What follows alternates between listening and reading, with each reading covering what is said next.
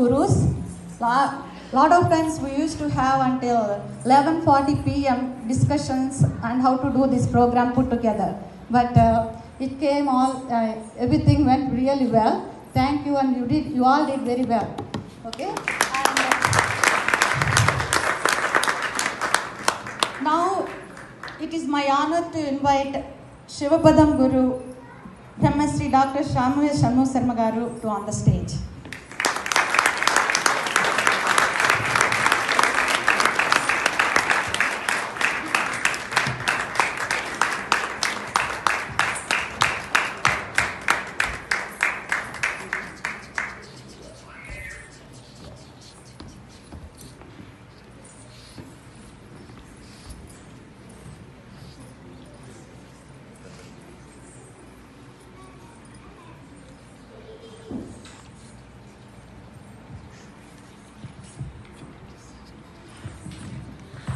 Now we want to hear his spandana ఆయన శివపదానికి వారి నోటమట్ట వారి స్పందన విందాం ఇప్పుడు. శివాయ గురువే నమః. ఇన్ని మాటలు పాటలు రాశారు, నాకు మరేం మాట్లాడడానికి వీలు లేకుండా చేశారు ఇవాళ.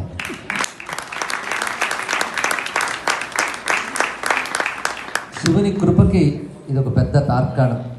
ముఖ్యంగా శివపదాలు నిజానికి వ్రాసిన పాటలు కావు, వ్రాసుకున్న పాటలు. వ్రాస్తే లోకం కోసం, వ్రాసుకుంటే ఆత్మ కోసం.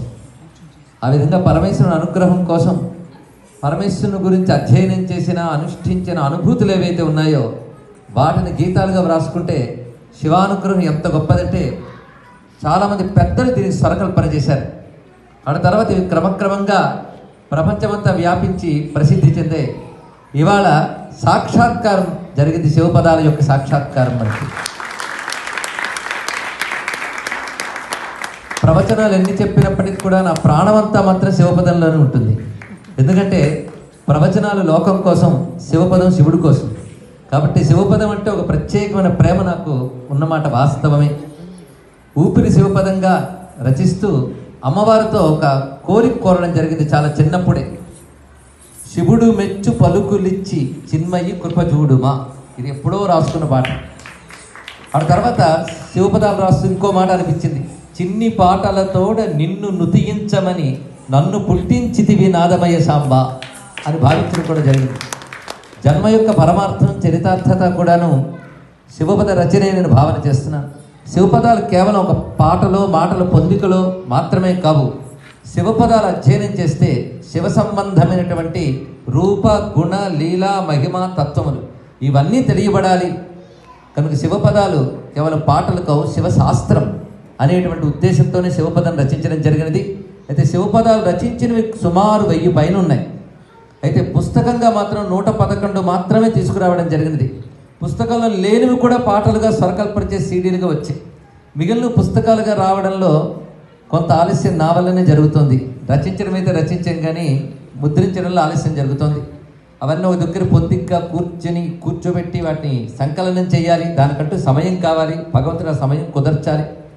అయితే ముఖ్యంగా ఆ పాటలని అత్యద్భుతంగా స్వరపరిచినటువంటి పెద్దలు చాలామంది స్వరకర్తలు ఉన్నప్పటికీ కూడా శివపదం అనగానే మా గుర్తొచ్చేది గరిమళ్ళ బాలకృష్ణ ప్రసాద్ గారు.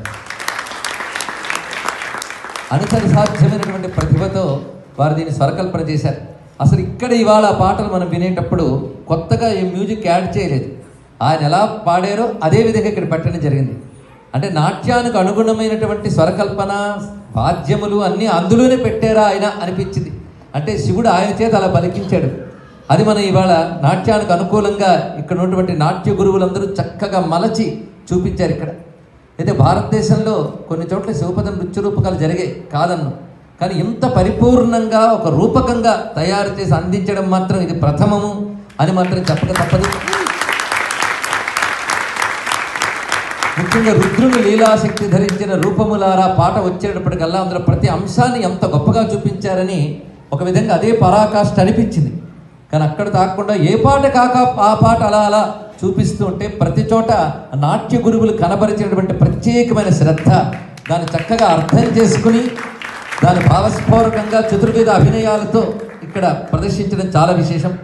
శివుని పాడిన శివుని గురించి మాట్లాడినా గొప్పగా ఉంటుంది, కానీ శివునికి సంబంధించిన నాట్యం చేస్తేనే పరిపూర్ణం అనిపిస్తుంది. ఎందుకంటే శివుడు నటరాజు కనుక.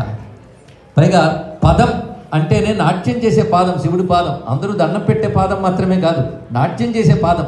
అని శివ పదం అంటేనే నర్తించే. అలాంటి నర్తించే శివపదానికి నాట్యమే సరైన ఆవిష్కారం అనిపించింది. ఇవాళ చూసాక ఆ అభిప్రాయం ఖచ్చితమని నిర్ధారణ అయిపోయింది.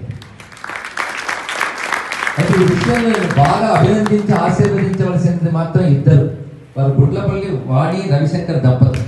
వారిని ప్రత్యేకంగా నేను ఆశీర్వదించాను. ఎందుకంటే శివపదాలు ఇంకా వెలికి రావాలి అనే తాపత్రయం కలిగించినది మాత్రం వారి యొక్క ప్రేరణ అందులో చాలా ఉంది అని చెప్పాలి. ఎందుకంటే శివుడి గురించి రాయడానికి మాత్రం శివుడే ప్రేరణ, కానీ వ్రాసింది ఇంకా ఇంకా ప్రజల్లోకి వెళ్ళాలి అని శివపద అభిమానులు కొంతమంది చాలా ఆనందంగా వ్యక్తపరిస్తే దానితో వెలుకొస్తున్నాయి. అభిమానుల్లో మొదటి శ్రేణిలో ఉండదగినటువంటి వారు వాణి గారు, రవిశంకర్ గారు. మీకు తెలియదు, రవిశంకర్ శివపదం పాటలు పుస్తకాపేక్ష లేకుండా గలగలా పాడగలరు. సుమారు 50 పాటలు పాడగలడు ఆయన. అంత విశేషమైన అంశం. అలాంటిది వారి అభిమానంతోనే ఇవాళ నేను చూడగలిగాను. కానీ నేను చూడకుండా శాక్రమెంటోలో గత నెల కూడా జరిగింది. నేను చూడకుండా చాలా చోట్ల జరిగేవి.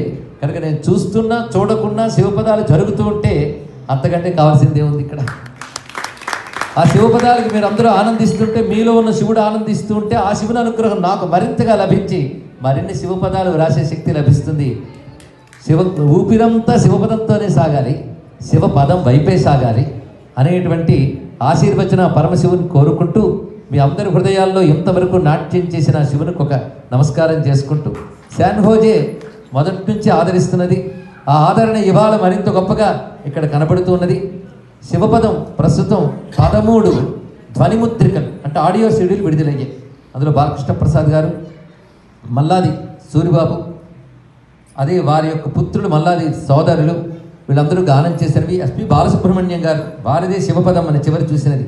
వారి శివపదం అంటే అభిమానంతో మొట్టమొదటి వారి పాడిన విధానం మర్చిపోలేని వారు ఇప్పటికీ ఇంకా పాడబోతున్నారు. ఇలా అనేక మంది పెద్దలు పాడిన శివపదాలు ఇప్పుడు 13 ధ్వనిముద్రికలు విడుదలయ్యాయి. బహుశా ఇక్కడ కౌంటర్ దగ్గర ఉన్నాయి.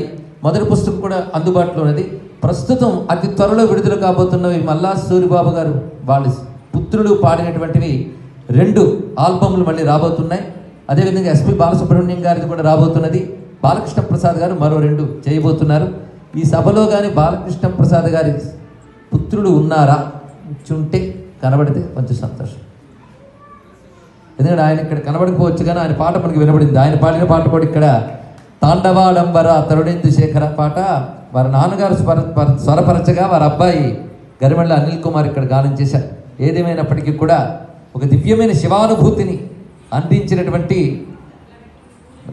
మన వాణి గారు, రవిశంకర్ గారితో పాటు ఇక్కడ దీనికి రూపకల్పన చేసిన ప్రతి నృత్య గురువుకి కూడా నేను ప్రత్యేకంగా శివస్వరూపంగా నమస్కారం చేసుకుంటున్నాను.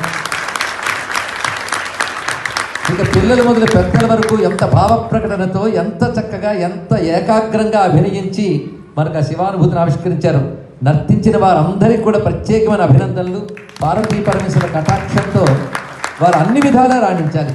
ఒకవైపు వారు చదువుతున్న విద్యలోనూ, వారు అధిరోహించబోయే ఉన్నతమైనటువంటి పదవుల్లోనూ, అదేవిధంగా వారు అభ్యసిస్తున్న నృత్య విద్యలోనూ కూడా వాళ్ళు రాణించి ఉన్నత శిఖరాలు అధిరోహించాలని ప్రత్యేకంగా ఆశీర్వదిస్తూ, అభినందిస్తూ, శివానుభూతితో మీ అందరికీ నమస్కరిస్తూ స్వస్తి.